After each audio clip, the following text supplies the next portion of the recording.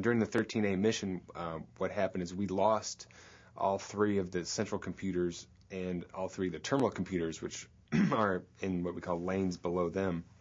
These are the computers that provide essentially all the critical functions for the service module, which include the attitude control system or the motion control system, depending on if you use the Russian or American acronym, the life support system, thermal control system, so your oxygen generation, your CO2 scrubbing, all those critical systems were lost during this failure. Typically, over the years, we've had many of these computers fail and get single event upsets and fall and crash and so forth. And typically, you're not running with all 6 computers, and so you'll just reboot them, or go to another string, reboot the first string, and then mode back and forth between your different strings of redundancy. And so it's not really a big deal. But when we did this during the 13A flight, the computers were not coming back online. They were immediately shut off right after we rebooted them. This happened to happen right at the same time we had just connected the S3, S4 segment where we just activated the 1A and the 2A channels. So we thought there was some EMI or electromagnetic interference going on, or some dirty power, some power spikes, maybe some grounding problems. We thought maybe even some plasma problems with different conductivity causing these computers to go down. So it just happened to happen during that. So that sort of sent us off in that direction and even delayed our failure isolation even more. What we finally found out, what was happening is the command processing unit, what the Russians called the BAK-3, in Cyrillic, if you will, is their acronym, was actually sending erroneous commands to the computers to shut off. So we finally found out that was happening, but it took us 5 days. So keeping in mind this is the Russians' ninth space station. Typically, the Russians are extremely resourceful and extremely clever on solving their problems. So when it took them 5 days to solve this, it shows you how difficult it was to wrestle with. And I think we all started to get worried on the American side after 2 or 3 days when the Russians had not figured out what the problem exactly was and had come up with a solution yet. So this is a extremely significant event, considering the criticality of the computers and how long it took us to recover. We thought we had triply redundant computer lanes on the service module controlling all the critical functions, but what we didn't realize is that there's a command processing unit that feeds commands to all 3 computers. And that BAK-3 command processing unit was sending erroneous commands. What we found out is that the BAK-3 was integrated into the vehicle right next to the condensate collection unit, right where the separator lines go out. And so over the years, condensate was collecting on the outside of this, what we call SKV-2, and causing humidity to collect around these, and condensation to collect around these connectors. It corroded the connectors and then got into the connectors, and that's what ended up causing these erroneous commands, shutting off all the service module computers, essentially defeating all of your redundancy.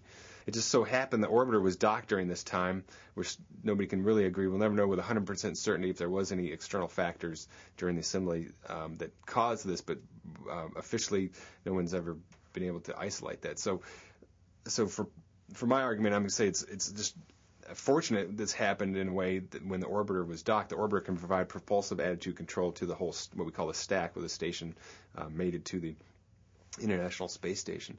So the orbiter was able to provide this attitude control so we could troubleshoot this, and we were using some propellant consumables, but we found a way to do that, still get through the mission and have the orbiter give their normal extension days at the end after undock, and made it through there. So it was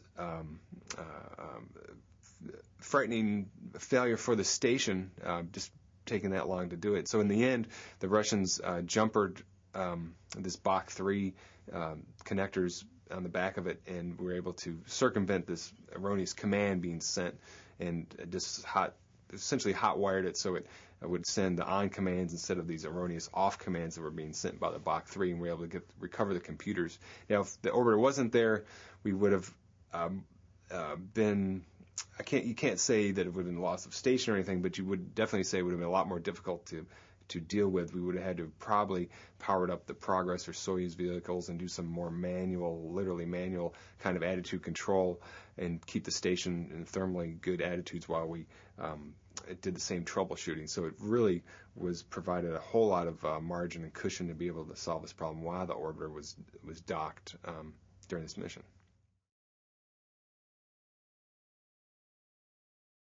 I'm Mitch Davis. I work for the NASA Engineering Safety Center. I'm the Avionics Tech Fellow, and our responsibility is to tackle the tough problems across the agency when they occur. For the mitigation, what the Russians had done is they disconnected a connector that interface to the computers. There's a box called a Block 3, which takes different commands, forms them into one, and turns computers on and off. What they had done was disconnected that connector and put a jumper in there to hardwire the computers to stay on. So that was a temporary mitigation. And then what had happened was the next shuttle flight, they'd went up and put a new Block 3, new harness, and put in procedures to check for corrosion and contamination, or basically moisture around this particular unit. So getting back to the risk-based approach, you have kind of a three-tier approach. First thing you want to do is eliminate the risk.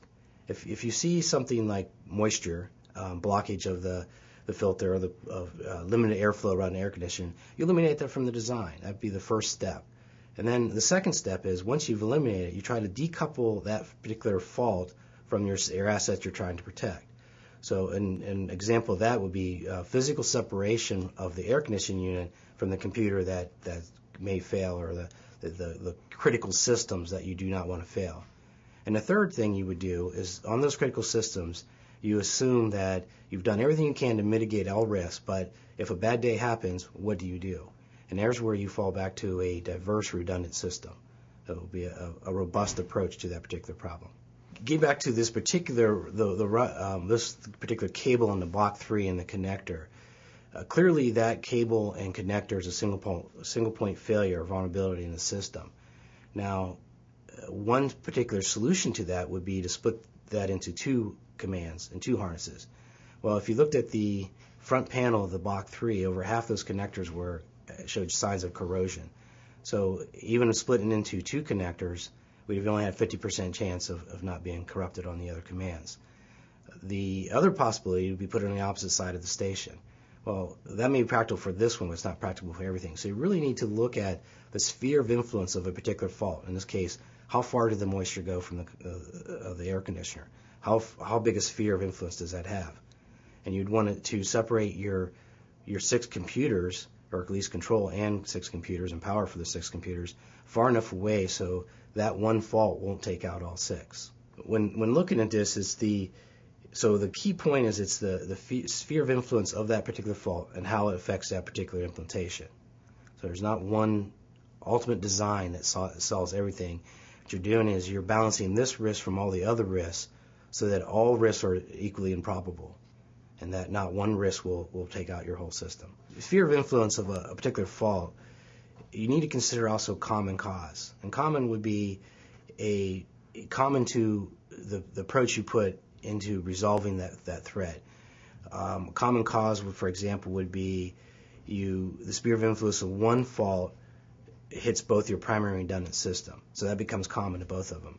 Another example of common cause would be a common part in all your systems.